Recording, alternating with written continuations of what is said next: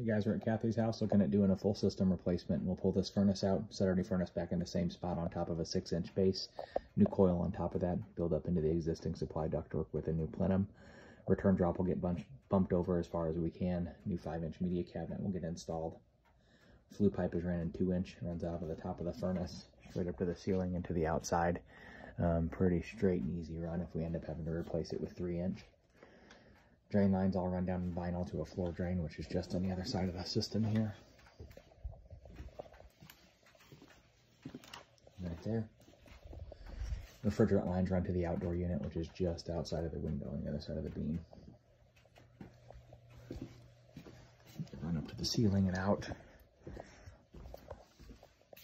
You see the air conditioner sits out there. We'll just set the new one down on top of a new pad. We'll do a new disconnect box and a new electrical whip.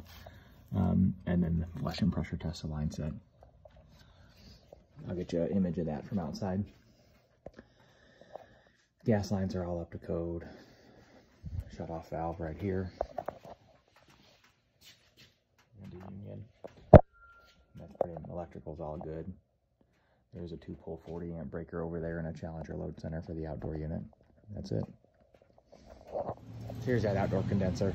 New disconnect box up there on the wall. New electrical whip, flush and pressure test everything. That's it.